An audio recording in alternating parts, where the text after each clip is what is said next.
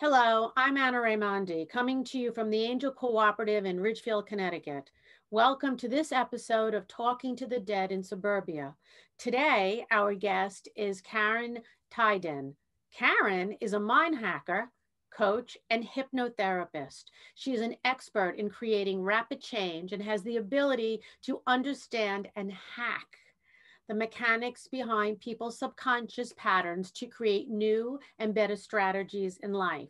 With mind hacking, coaching, and hypnosis, Karin helps to upgrade people's operating systems and resolve blockages, let go of old limiting beliefs, change mental structures, see new possibilities, find the courage and the driving force to make the most of their opportunities and to follow their hearts. In 2019, she published her first book, Mind Hacking for Rebels, in Sweden. This year, her book will be available in the United States. Welcome, Karin. How are you doing today? Oh, thank you for the great introduction. And I'm so happy to be with you. A little bit nervous, but excited as well. Well, don't be nervous, and we're happy to have you here all the way from Sweden. Technology is wonderful. Yes, it is. Truly. So, your book is about mind hacking, and you're an expert in mind hacking. Why is it so effective, and what is it? Can you explain to us what it is? Yes, absolutely. So mind hacking is it's a very deep process where you get access to the subconscious mind. And to explain it very easily, you can say that you can hack the autopilot that is running your whole day. So some people say that the autopilot in you runs up to 95% of your day. So the autopilot, it's okay to have that when we are doing daily tasks. So because if you would like to make a cup of coffee or put on your trousers, you're really grateful that it's an automated thing you do. You don't have to think about it. But the problem is that also some bad behaviors and bad strategies in life, they can also become automated. So what I do is that these automated behaviors, they become a strategy and you use them in all kinds of situations, even if they're not beneficial for you anymore. So like I said, with some coaching and some deep hypnosis, we can access the subconscious mind and find these patterns and these strategies and these kind of habits that we're still using 20, 30, 40 years later, and start to dissolve them and to find out a better way to act in certain situations.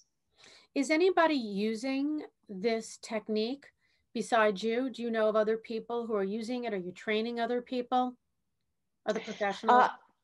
Yeah, well, hypnosis is, many people use hypnosis, but I had tweaked it a couple of more times and I traveled like all over the world to train with some really smart and good people. So I'm blending all of the techniques together. So I couldn't say that I know that someone is using specifically my kind of techniques, but if we would separate the techniques, they would probably recognize them and say that, oh, I know that technique and I don't know that technique. But for me, it's more like blending and putting myself on the person's platform and see exactly to tailor it to them and say, what do you need to solve your problem and to move forward? So I know in Sweden that I'm exclusive here, and I don't know about the rest of the world. I don't train other people yet, but I would like to in the future because that would be able to help more people. Yeah, and today with Zoom, you can train people all over the world without leaving your home. Yeah. Which is really nice. Well, you were talking about old programming. How do these programs come into existence?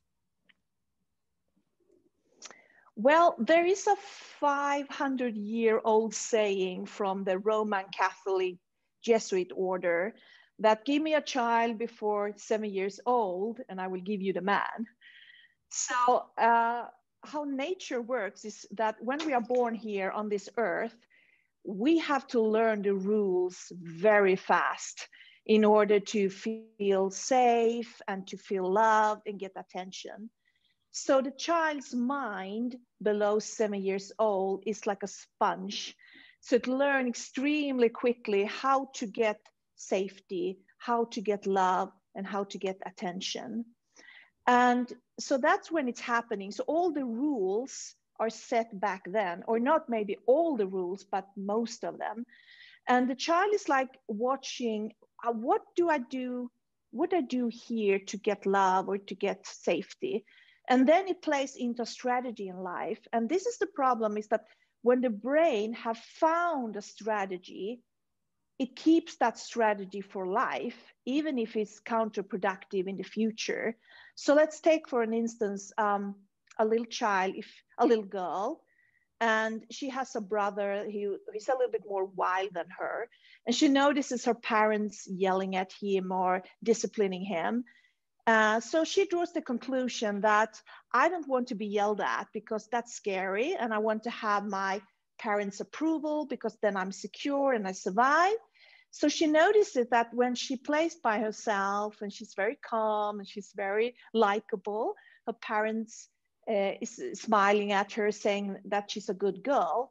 So that becomes an automatic behavior and strategy that she then uses her whole life. And it's a good strategy when she's a little child, because her parents is very kind to her and praising her. But then if we move into life today, now she's an adult woman and the problem starts, because maybe at work, she is overlooked when it comes to promotion, because she does her work, she's really good at it, but she doesn't, take her place and say, hi, I'm here and I can do this. She doesn't speak up during meetings, or she allow people to kind of take advantage of her and saying, do this and do that. And she doesn't put her foot down and say, I don't want to do this, I want to do this instead. So now the strategy to be nice and be low key and doing her own business, suddenly it's a problem. Okay. And what about, that's coming from childhood.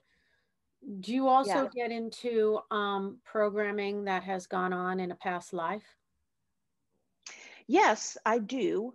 So I like to think of it like this. I don't care where the problem started, if it's in your adult life or your childhood or a previous life, as long as we can find a root cause, or sometimes causes, because it can be different kind of causes making the problem. So yes, I often, like maybe 20% of my clients, we come back to past lives, and it's a huge realization for them when they confirming to themselves that, oh, I didn't know that, so I still have that problem. So they often ask me, so do you mean that my soul kind of took that problem and just transferred it to this life? And I said, yeah, maybe your soul wanted you to solve this problem and you couldn't solve it in the past life, so we're just moving the problem like the automatic version of it, just move it to this life and we try to solve it again. So yes, I do. Yeah, that's interesting. So are they able to see their past lives in that concept and then go through the Yeah. process of healing it?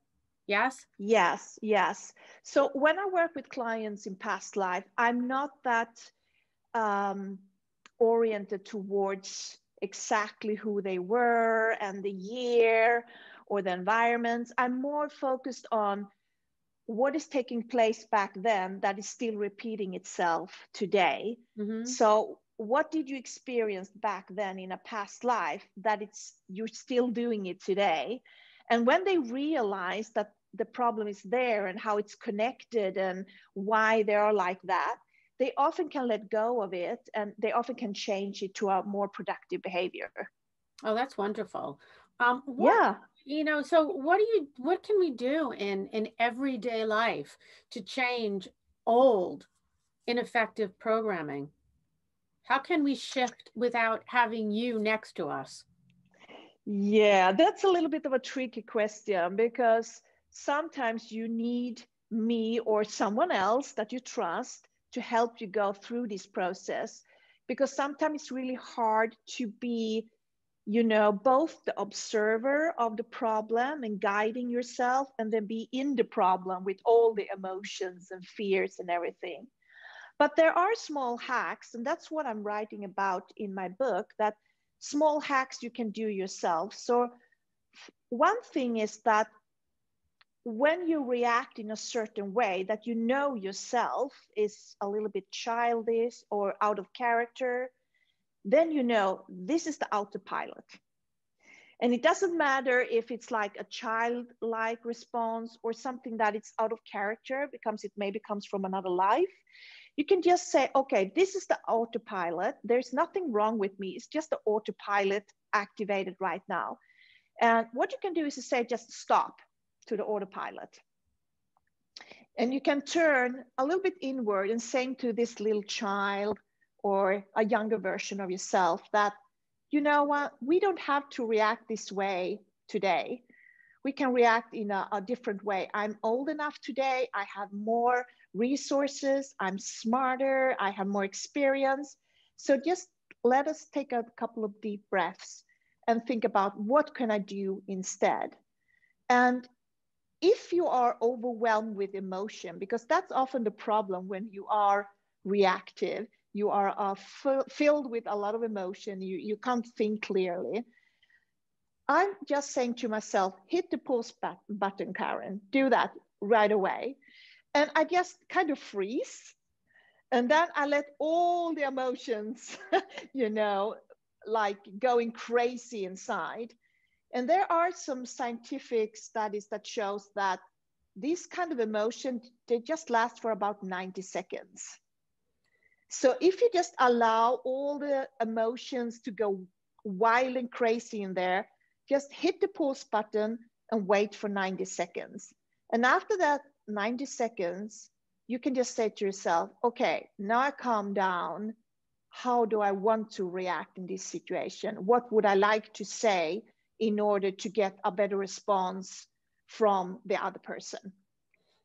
And so in a situation where somebody is bringing up those kind of emotions would no longer serve them, but they've been doing it for, say, 30 or 40 or 50 years, and they want to let it go.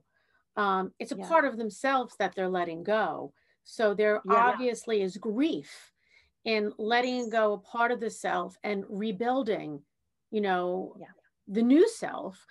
It's without that piece. So do you go through, do people do they suffer through the rebuilding or do they embrace it?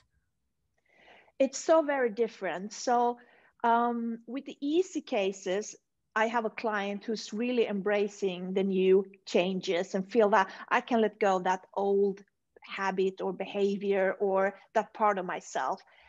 It's totally okay. And they often get the reaction, I'm free and I love it. But there are other clients who feel some kind of grief, letting go of that part because it served them. And if they do, I tend to have a small little ceremony with that part and saying thank you for protecting me or serving me when I was a child, keeping me safe and loved and everything. And I don't eliminate that part because I think that elimination does not always work.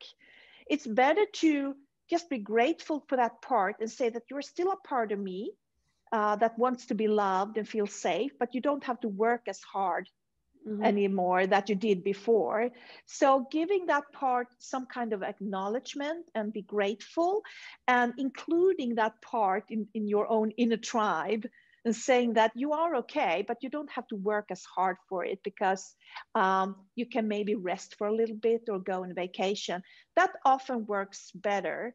And sometimes there are people, like you said, who rebel and say that I don't want to let go of this behavior apart. And it's because it's a negation with the subconscious. You can't go just in and decide and say to your subconscious, let go of this problem or this behavior, because the subconscious says, yeah, but it's still valid to have this because it protects the person or there is a secondary gain of it. So you have to kind of communicate with the subconscious with some client for a long period of time, maybe 2, 3, 4 sessions to really get the subconscious to understand that this is the best thing for the person. And if you if you don't communicate very well, the subconscious will say, nope, I don't want to change that. So it's kind of a process where you teach the subconscious mind that you can use other alternatives to act or to react or to solve the problem. And after a while, the subconscious feels like, well, maybe you had a point there, Karin. Maybe I can think about it till next time, and then slowly help them to release it. So it depends really on the person.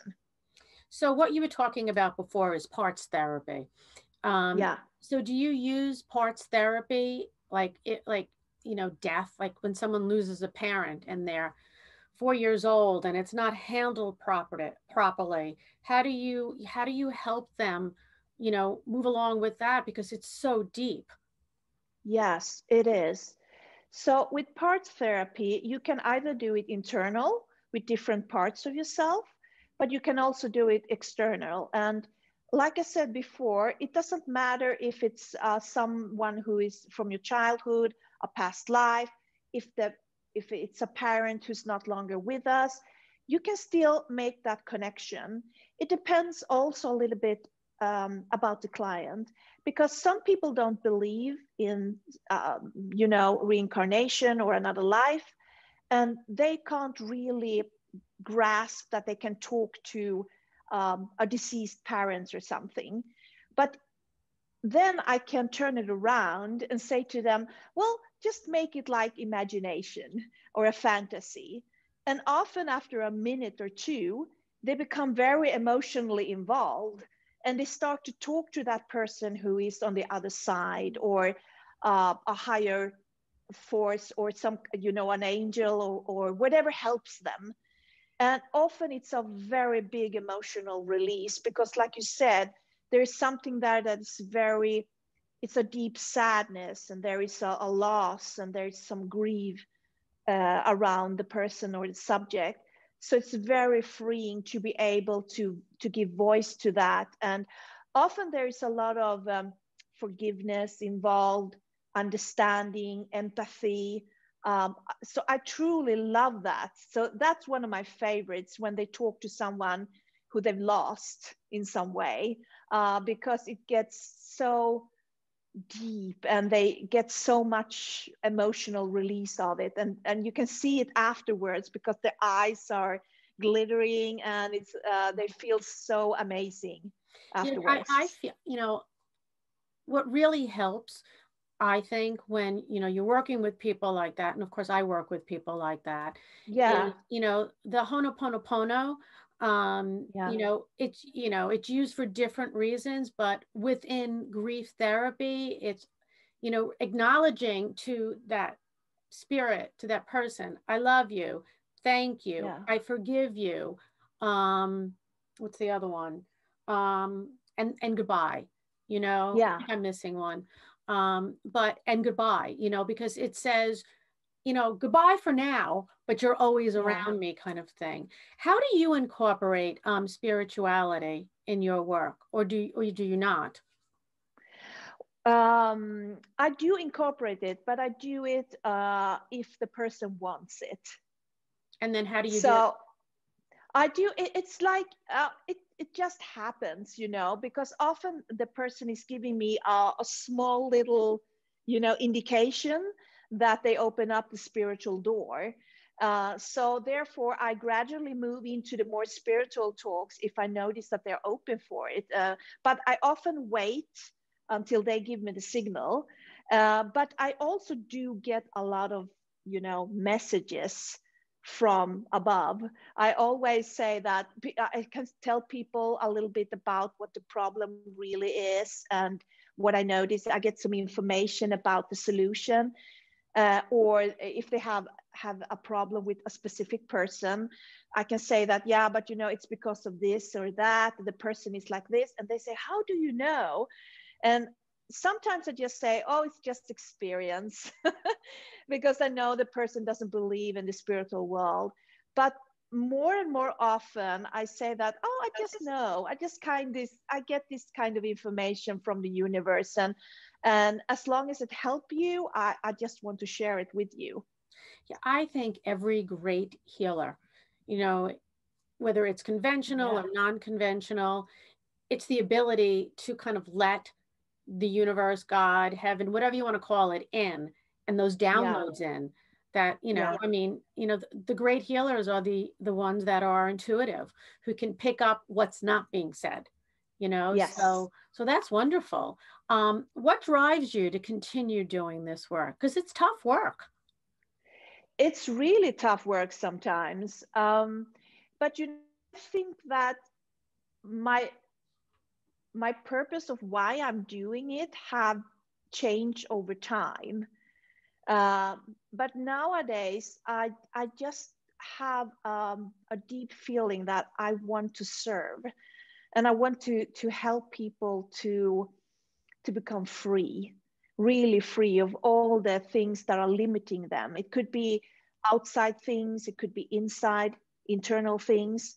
But I really would like them to feel more free, because that's what I have gained from my personal development over the years. I've been working with myself for about 20, 22 years, and it's been a bumpy road sometimes and ups and downs.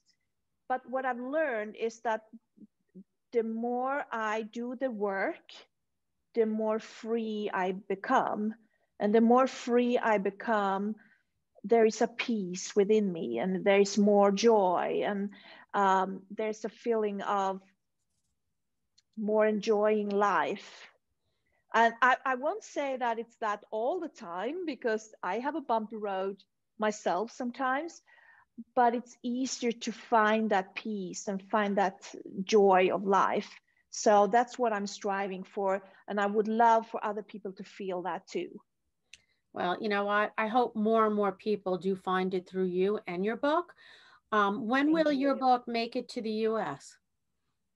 So right now there is a version of the book on Amazon Kindle, but it's just a version to try it out. So the real book is coming as an ebook in July, and as a paperback online and in all stores in the US in October this year. So the ebook in July, and in October the paperback will hit the market. Well, you know what? I hope everybody picks up your book when it's out, and Thank they you. can get the sample now. And if they're in Sweden, they can certainly look you up. In the meantime, I know that you'll make it here on a book tour, and that would be really exciting for all of us. And everything you bring through and all the help you give people is just so absolutely wonderful. And I thank you on behalf of Thank you. everybody. Thank you so much for coming on, Karin. I loved having Thank you you. on. I loved having our conversation. Um, and to Thank everybody you. out there, I hope you enjoyed today's episode. If so, please like, share, and comment, and be sure to subscribe to our channel so that you never miss an episode. Thank you so much. Thank you.